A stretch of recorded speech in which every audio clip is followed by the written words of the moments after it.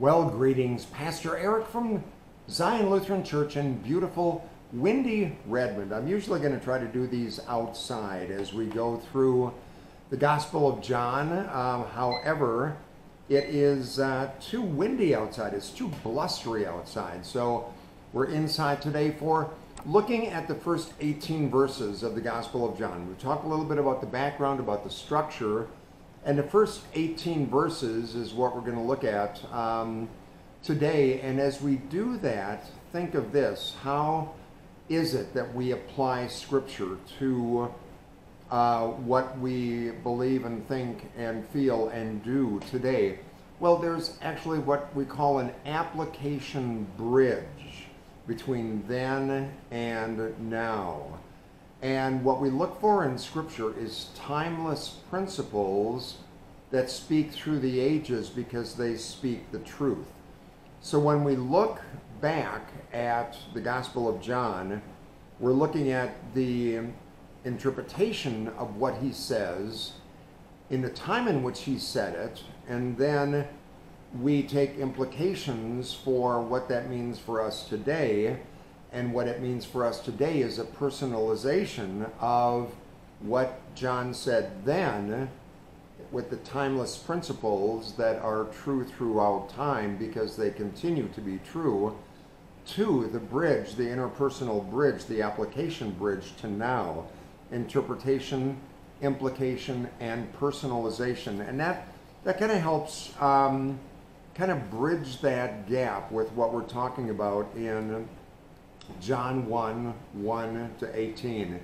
In the beginning was the Word, and the Word was with God, and the Word was God. Now, John was the last gospel, as I said, that was written, and John has high literary Greek language and terms. John is almost very philosophic. Not only does he present to us pictures instead of a video like Matthew, Mark, and Luke, but pictures to kind of look at, not pick apart necessarily, but kind of look at the deeper meaning of it. You get some time with some of these pictures that John paints. And part of the use of his words in the beginning was the Word. Now, any Jewish person to whom he was writing would know in the beginning God created the heavens and the earth, and they would all of a sudden tie it into in the beginning. NRK is the Greek word for that. In the beginning was the Word. When people in John's time would have heard that, that would have perked up their ears, because in a philosophic, theological world in which John lived, they talked about things like the Word, the Logos. Logos is the Greek word for that too, that you've heard. They were very philosophic. They were kind of highfalutin, maybe high-class educated people to whom John was writing. And when he said in the beginning was the Word, their ears would have picked up, because the Word for them sometimes meant God's mind, what was in God's mind, the Word.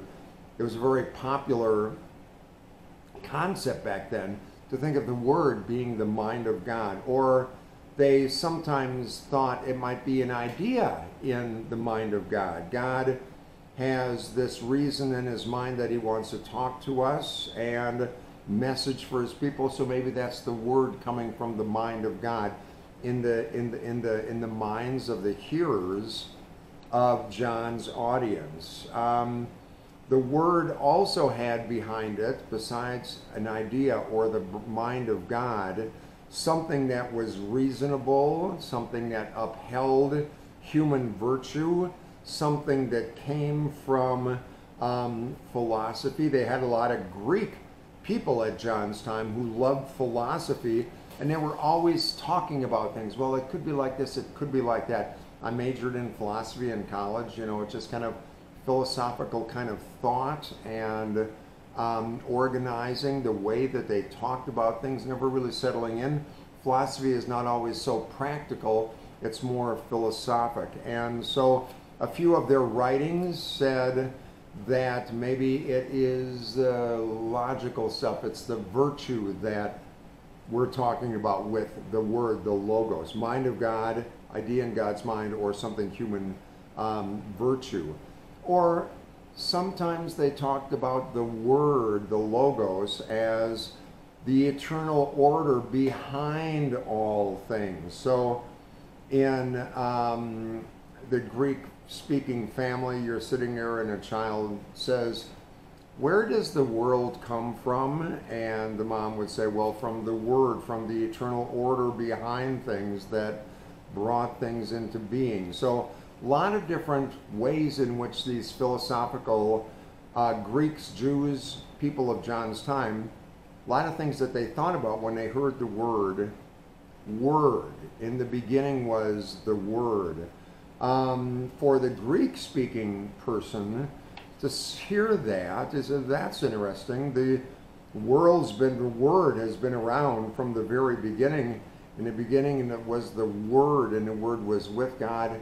And then John says, and the Word was God. All of a sudden, he's got those philosophical Greeks and Jews in his court. And he's, in the beginning was the Word, and the Word was with God, and the Word was God. He was in the beginning with God. All things came into being through him, and without him not one thing came into being. What came into being in him was life, and the life was the light of all people. The light shines in the darkness, and the darkness has not overcome it.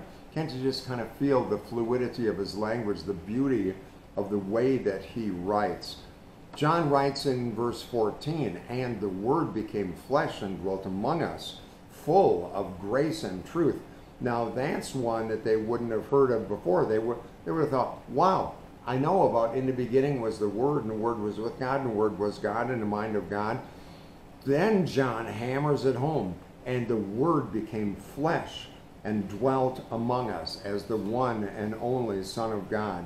John wants to just say to his Greek audience, to the Jewish audience, the highfalutin audience, in the beginning was the Word, and the Word was with God, and the Word was God, and the Word became flesh and dwelt among us, full of grace and truth. He talks then about John, a man sent by John, and he uses courtroom language here. He came as a witness to testify to the light so that all might believe through him. He himself was not the light, but he came to testify to the light. The true light which enlightens everyone was coming into the world. So we'll see a number of different times when there's almost, Jesus is almost on trial all the way through the Gospel of John because people question him. Jesus answers, but not really. Then they question him again, and then Jesus answers, but not really. He kind of keeps them on edge all the way through to just kind of keep them on their feet, but also to keep engaging them. He was in the world, and the world came into being through him, yet the world knew him not. John wants to tell the story of Jesus in such a way that that Word in the beginning, in the mind of God, actions of God, became flesh and dwelt among us, and we did not accept that. He talks about those who believed in his name. He gave power to become children of God, born not of blood or the will of the flesh, but of God. To John's philosophic Greek, Jewish, highfalutin folks, this would all of a sudden be totally new stuff. So John writes in their language, catches them off guard, and presents Jesus to them. And the Word became flesh and dwelt among us, full of grace and truth. It's just a wonderful gospel. So start to look for some of that courtroom stuff, some of the questionings back and forth. There's all these sidebars happening in the Gospel of John. A little group goes off by itself and they say, well, what do you think about this? What do you think about that? Then they go back to Jesus. So the whole thing is kind of a courtroom scene in which Jesus is really the judge, the presider over the whole experience. It's a wonderful gospel. We'll get into chapter 2 tomorrow. I'll talk a little bit about why we're going to do that, skip over the rest of chapter 1 and get into chapter 2. But before that, let's, our Jesus Calling word for April 8th is like this. Once again, Sarah Young writes this book as if it's God speaking. So let these words kind of roll over you. God says, I am with you and for you, your constant companion and provider. The question is whether you are with me and for me. Though I never leave you, you can essentially leave me by ignoring me, thinking and acting as if I am not with you. When you feel distance in our relationship, you know where the problem lies.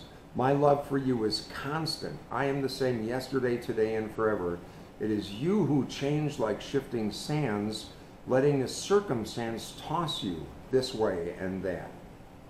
When you feel far from me, whisper my name. This simple act, done in childlike faith, opens your heart to my presence. Speak to me in love tones. Prepare to receive my love, which flows eternally from the cross. I am delighted when you open yourself to my loving presence. And that is a big amen. Tune in tomorrow and we will continue. And I hope it's just going to kind of unfold in a wonderful kind of way as you really just fall in love with this gospel. I think you'll really love it so much. Thanks, and I'll see you tomorrow. Bye-bye.